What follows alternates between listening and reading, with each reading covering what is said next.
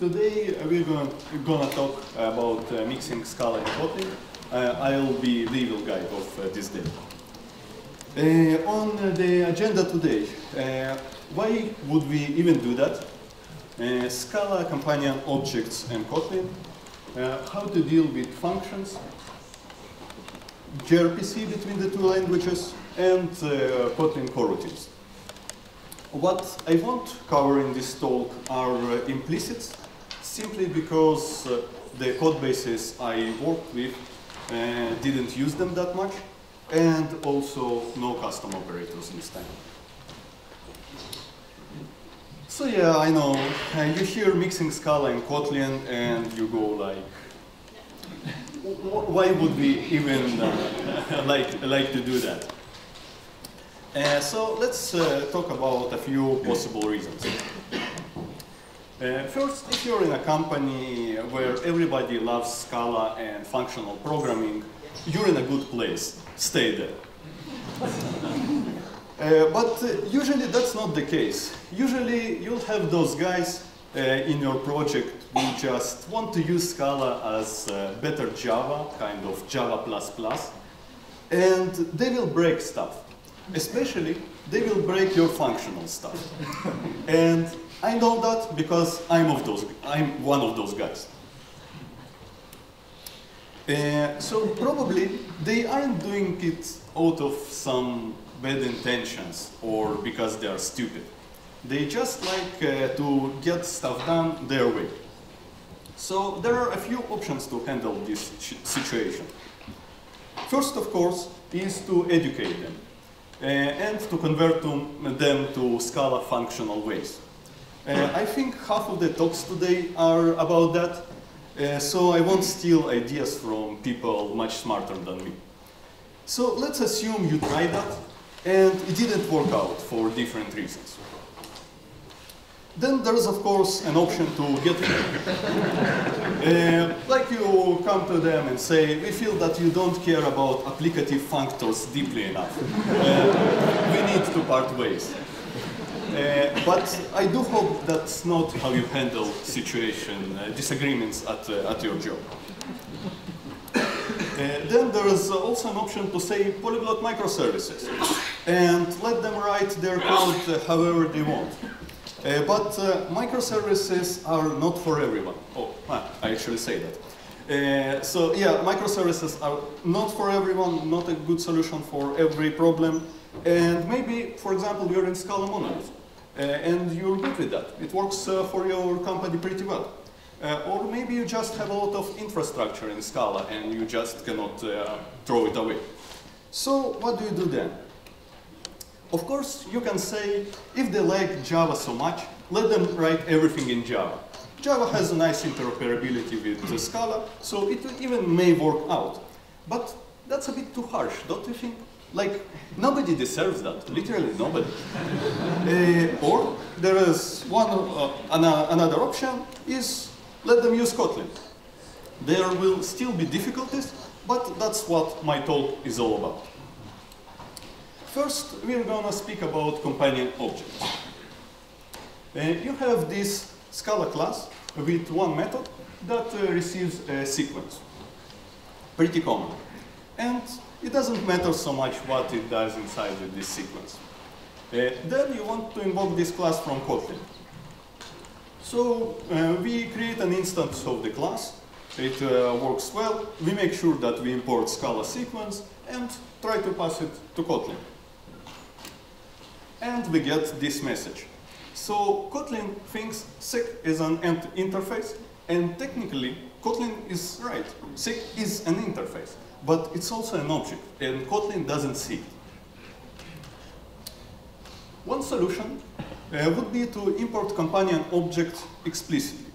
Then we will use Kotlin import alias s to give it a nicer name. Still, invocation is a bit ugly, since we also have to invoke apply explicitly. Isn't there a better way? For collections, there actually is. Better option would be to create an adapter in Scala that will receive Java collection and convert it using as Scala method. If you're using Scala 12, there's Java collections for that, or for Scala 13 and on, there's collection converters. And then from Kotlin, we just pass Java collection. Problem solved.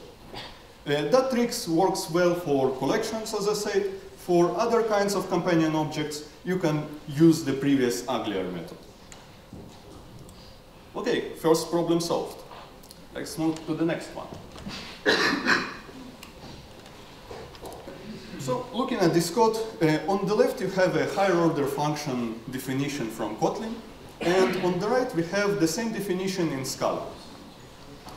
You need to squint really hard to notice the differences. But are they really equal? So let's try to pass Scala lambda to this Kotlin function. And we get this nice error, saying that Scala unit is not a Kotlin unit. Well, in hindsight, that totally makes sense. Those are two totally different classes. And another problem is that creating this Scala unit is close to impossible from Kotlin code. So, we could see that even earlier. So we figure out that those two are definitely not the same, going back to the question. Although they look very similar, they aren't the same. And we could see that even earlier if we just had looked at the classes behind the lambdas. So Kotlin uses something called Kotlin JVM function, function 0 in this case, and Scala is just Scala function 0. But those are two different classes. There's no way for them to be interoperable. After figuring that out, the fact that they are totally different, what would happen though if we change the return type of the lambda? So instead of returning a unit, we will change it to return an int. Since the classes are totally different, the problem should stay, right? Turns out they are interchangeable.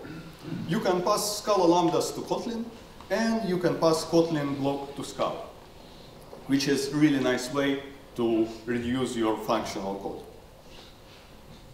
The only catch is that there's no compilation check between Kotlin and Scala if you do that. So if we just forget to return the correct type, I just omitted the one, my function should have returned an int, compiler will let it pass, and we'll get an exception at runtime.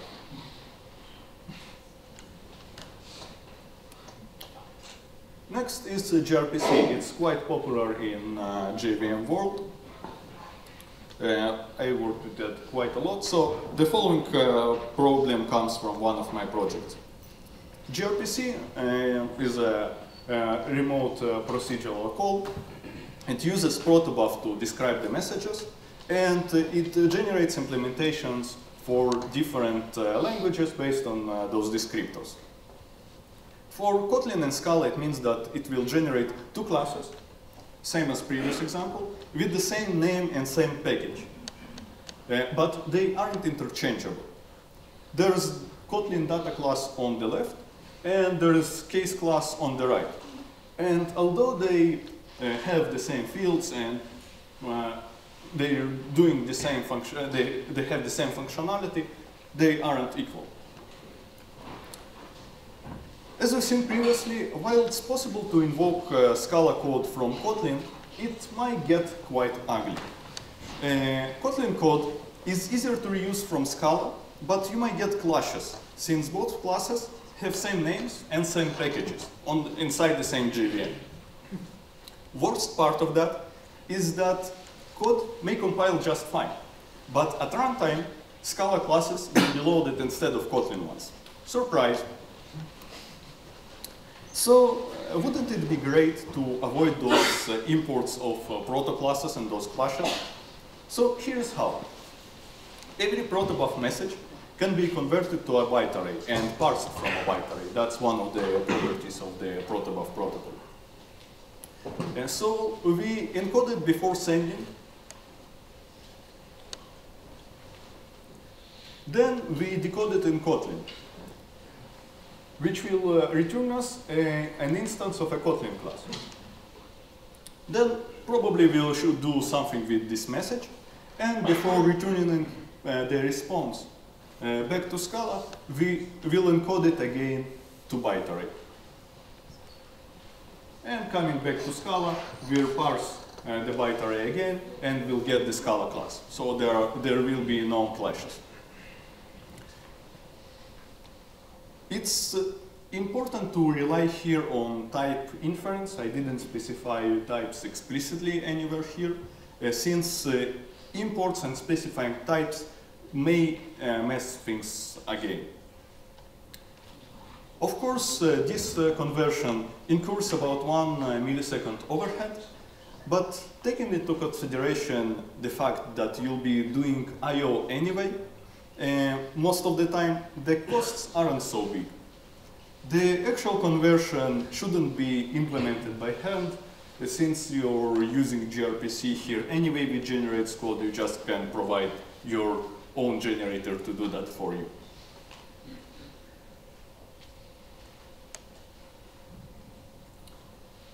And the last topic is coroutines. So for those that maybe don't know, coroutines are similar to lightweight threads or fibers. And here we have a Kotlin class with two methods. One is an asynchronous method, and another that returns us a deferred result. And another is a suspending method. So suspending method is like blocking, but instead of blocking a thread, it suspends a coroutine. And our class also has this coroutine context, which is like execution context from Scala. Let's try to use the first method from Scala. It even may look like it's working until you try to get the result. Now, so in await method, as you can see, it has no argument. But when you try to invoke it, you'll get this message. So it says, although there are no arguments, it expects something called continuation with a very weird generic, which I'm not sure we could even use. And it simply doesn't make any sense. Let's try another approach. We have the second method, which is just a suspending method, and let's try to invoke it instead. It should be quite simple. No, although we have one argument, now the compile requires us to pass continuation as a second parameter, and there's no good way to create this continuation. So again, no luck. Does this mean that we cannot combine Kotlin coroutines and Scala though? One of the ideas that may have come to your mind is to try and pass a Scala future to Kotlin code and then complete it inside the coroutine.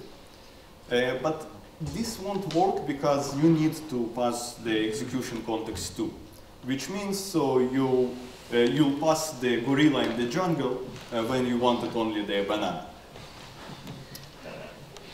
But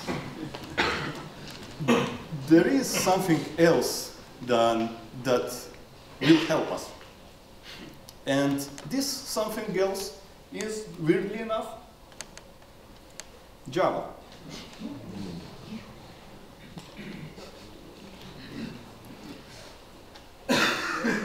In Kotlin, we can import something called coroutines future package, and we'll get a method that converts Kotlin deferred value into Java completable future. Now, Java completable future can be converted to Scala future in the Scala world, or to any other future for this method. So if we can use any other future, why not use Zio? So Zio has a from future for Scala future and effect async for Java completable future. And here I use the one for Scala. So here is a short example I put. The result on the top is the completable future from before. We can see that the code is indeed concurrent. So when we check what's the state of this future, it's not completed yet, so the code actually progressed further.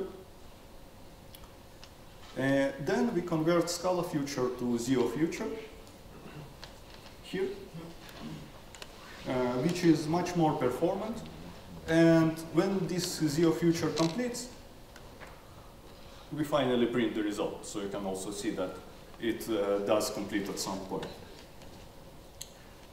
What it gives us is that we can be both highly concurrent in Kotlin world and in Scala world.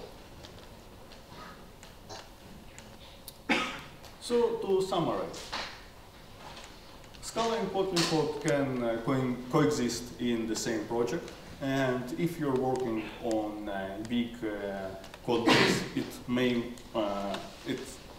make some sense to do that, especially if you have this split of doing stuff quickly and doing stuff the right functional way.